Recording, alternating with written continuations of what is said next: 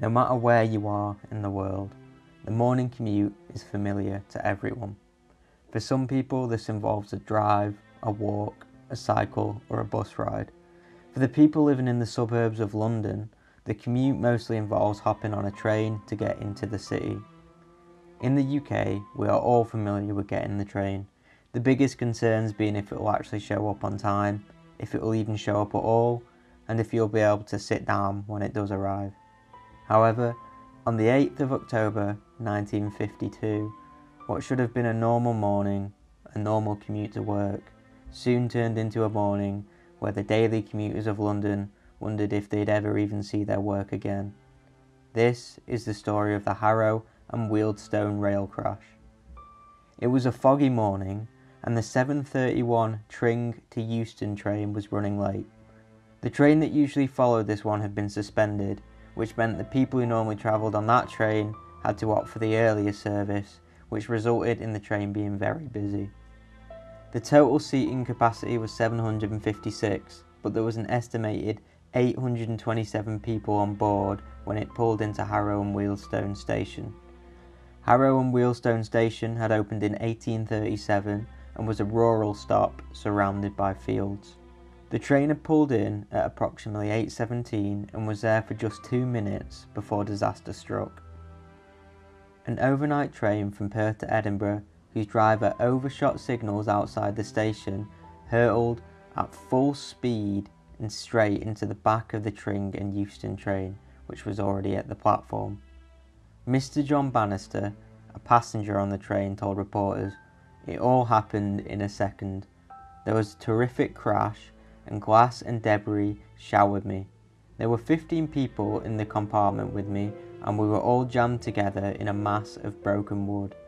I blacked out for a moment, and when I came round, I found I was lying on the railway line with debris on top of me. I managed to free myself and drag myself up onto the platform. The scene was indescribable, with people groaning and crying for help all around me. I dragged several from the wreckage, including an old lady." The impact of the crash was huge.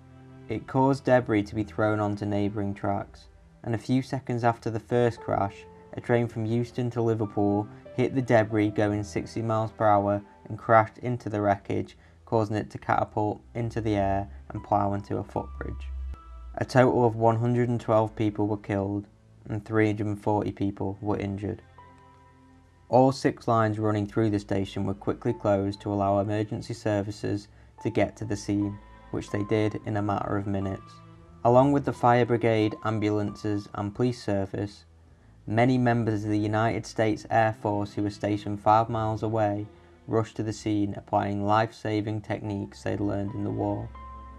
The efforts of the emergency services and the United States Air Force managed to save countless lives, and several of the rescuers were noted by name for their exceptional assistance.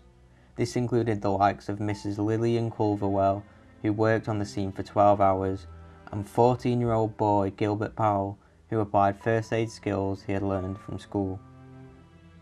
An investigation was launched and tests showed there was no signal and equipment faults.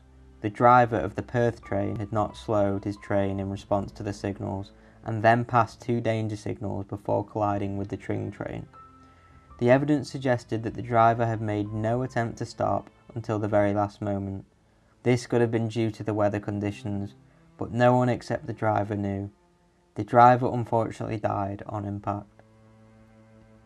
The Prime Minister at the time, Winston Churchill, visited the scene and praised the efforts of those involved in the rescue. A memorial plaque for the disaster was unveiled in 2002 to mark the 50th anniversary of the incident. This was, and remains, the worst UK rail disaster in peacetime.